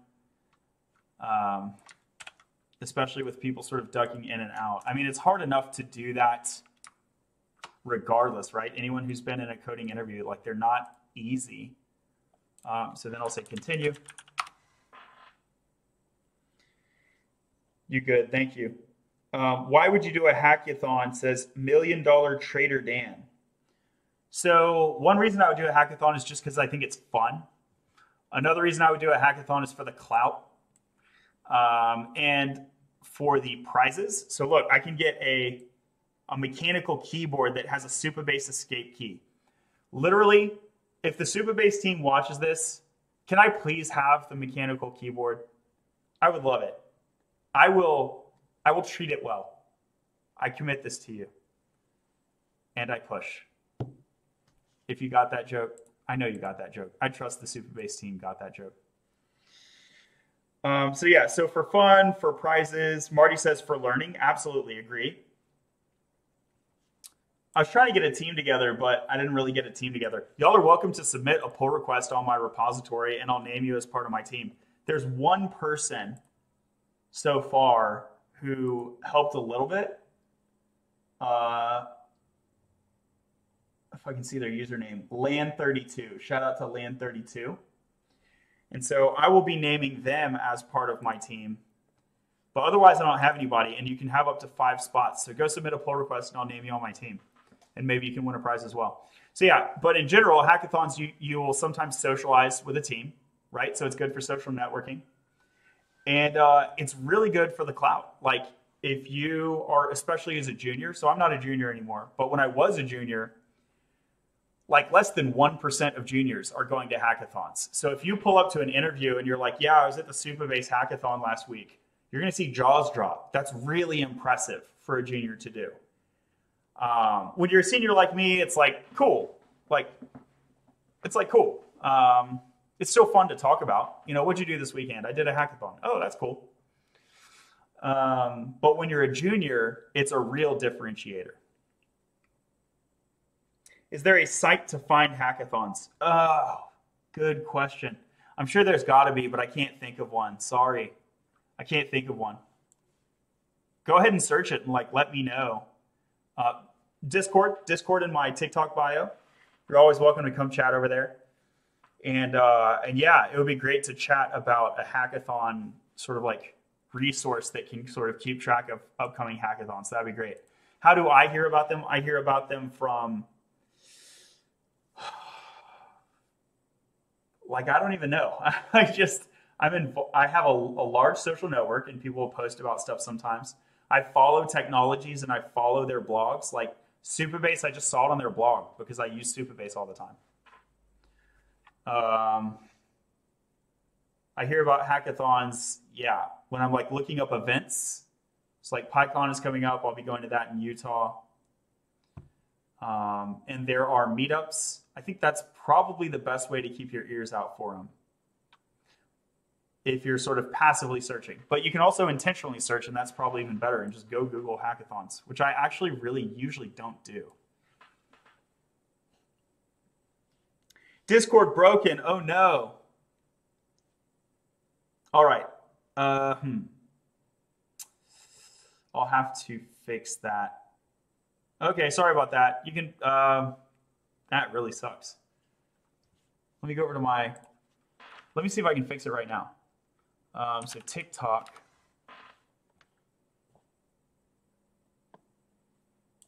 Here's this. And then we go over to my Discord. Oh, that's Twitch. Sorry about that. Discord.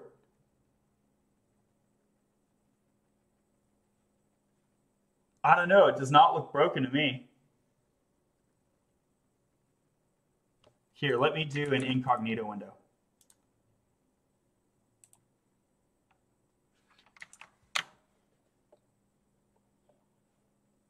So this is an incognito window. It looks like it's working to me. Probably doesn't work on mobile. Yeah, it could be a mobile problem, to be honest with you. React Wizard, good to see you. Okay, cool. That was a good tangent, but let's get back on track. Oh, I need to keep that tab open so I can read it later. All the tabs. What were we doing? We're getting quizzes.json completed. So let me go to the GPT-4 response. I told it continue, and so it did.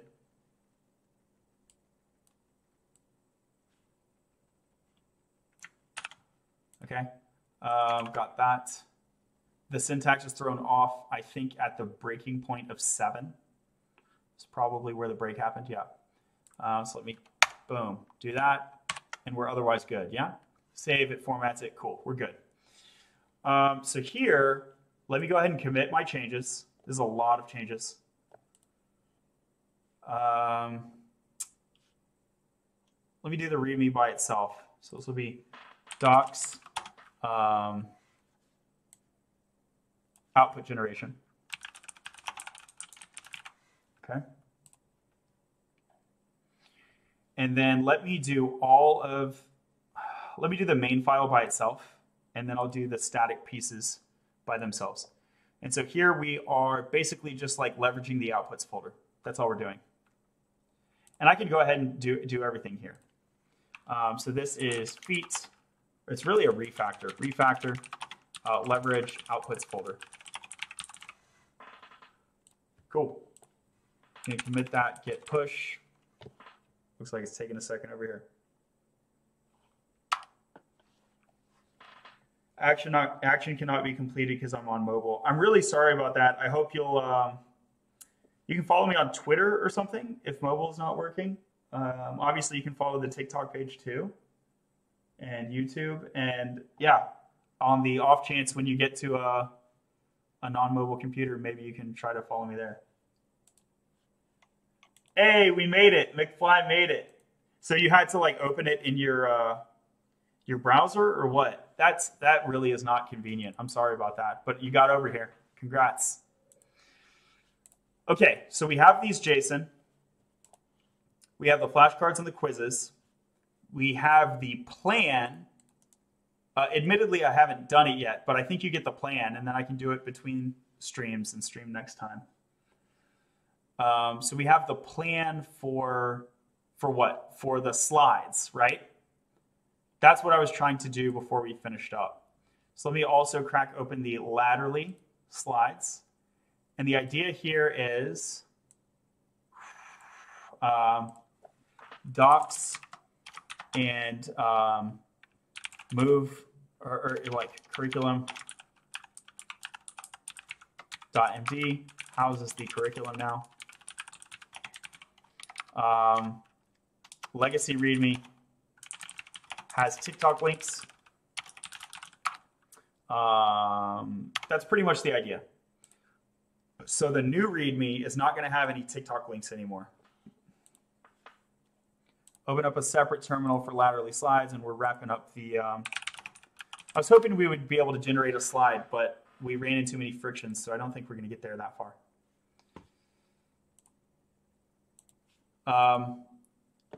We do understand how to break this up, and the answer is we break it up by unit.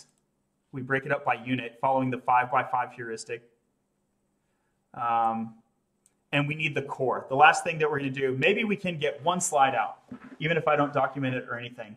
If we can get this core and then add in a unit and generate slides for that unit. Let's see if we can do that briefly. So Control P, laterally README. Here's laterally slides README.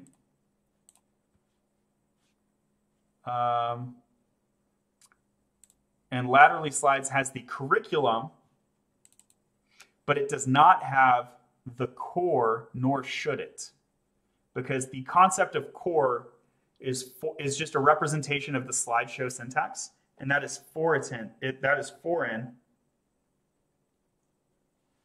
Do you think it's worth pursuing a career in tech with GPT on the rise? Yes. Yes, yes, yes. GPT is your friend, not your enemy. Get in here and code. GPT is great. I'm not afraid of it. It's super helpful. So I need to extract a core that shows GPT how to build slides, how I want to build my slides. And I have the benefit that GPT, at least GPT-4, is aware of Reveal.js. So it kind of understands the background syntax, or so I can assume.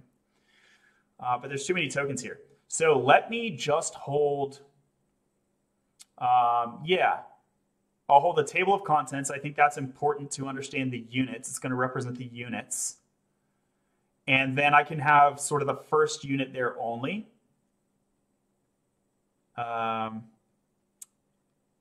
Understanding them. And see, that's not great because my key points there has 11. Is that slide not overstuffed? Let me look at that. I don't want GPT to learn the representation that 11 bullets on a slide is chill, because it's not chill. It's that's bad. Laterally slides, curriculum details. Okay. Because I have it set up on a action. Is that right? We have actions. Yeah. So my action is trying to build the pages deployment over here. Build and deploy. I need the action to target.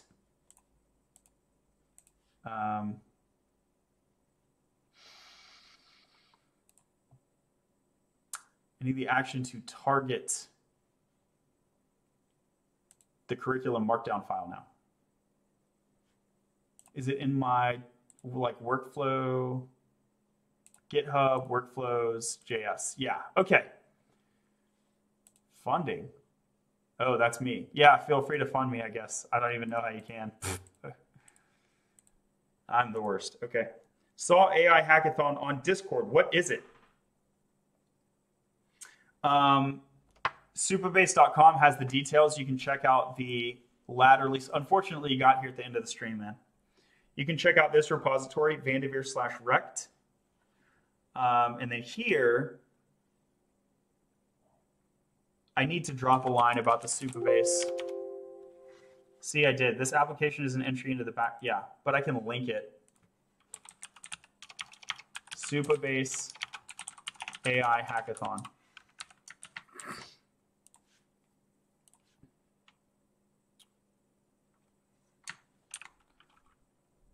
Rect README.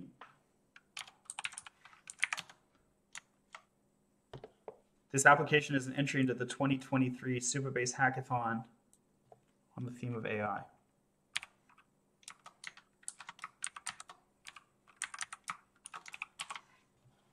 And this will be a minor docs. Docs link Supabase.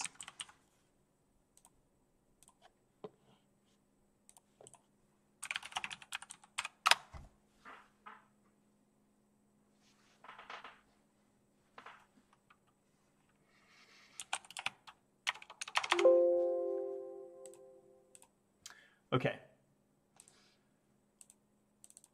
Here, run build if present.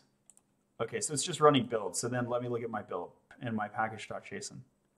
Package.json build is gulp build. Build. And where's my gulp file? Gulp, bro. What is this? 2018?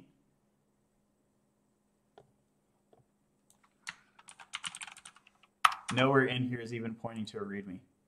Gulp file. Here's a gulp file. We're really out here doing gulp files. Okay. Control F, README. It's not looking explicitly for README. Markdown. Okay, so here's reveal markdown plugin. It's using this stuff, but how does it know to pick my README as opposed to like any other file?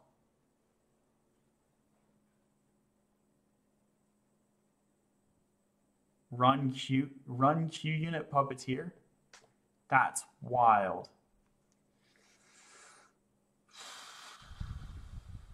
Okay, so it's sourcing from all the markdown files. Really? Is that actually true? Laterally slides. No, there's only one slide here. I don't know why it thinks it's sourcing from all the markdown files.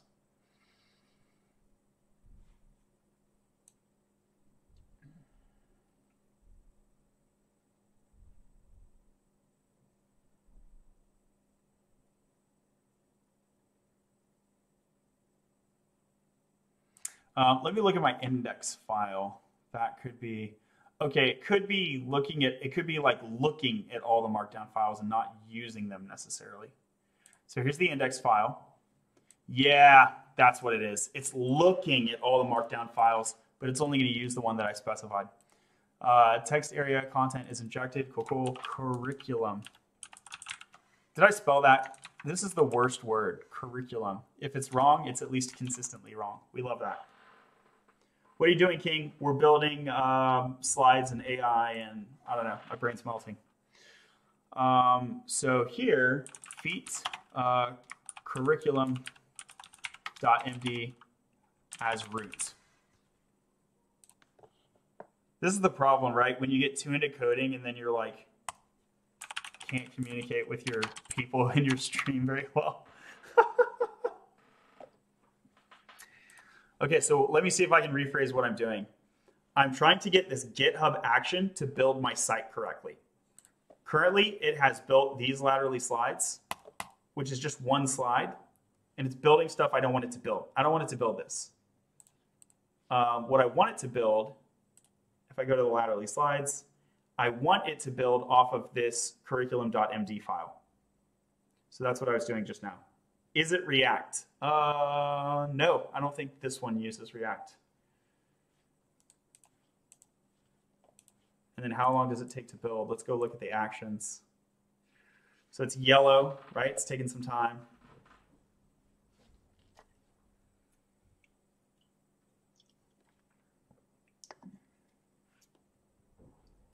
Please don't do this on TikTok. Please, please, please go somewhere else. Ooh, ouch. Yeah, I'll be leaving soon. This is the end of the stream anyway. Okay, build pages and deployment. So here is the GitHub Pages URL. Let's open that up. I'm going to open up DevTools and hard reload this page, empty cache and hard reload. And we can see now it's different. Okay. And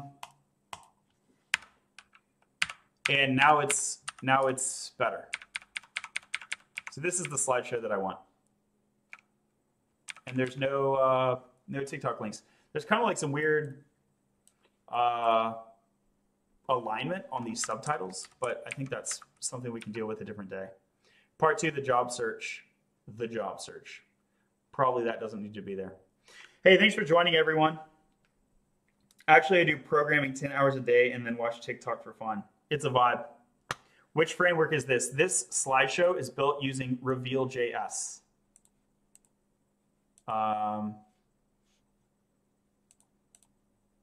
Oops, what did I just close? Yeah. So you can see proudly built using Reveal.js. So you can click that to learn more. How to get this good at coding. It's all practice, yo. Thanks for being here. That's the end of the stream. Follow the page. That's how you get good at coding. You follow the page, and then I can give you all the tricks later. But I got to go for now.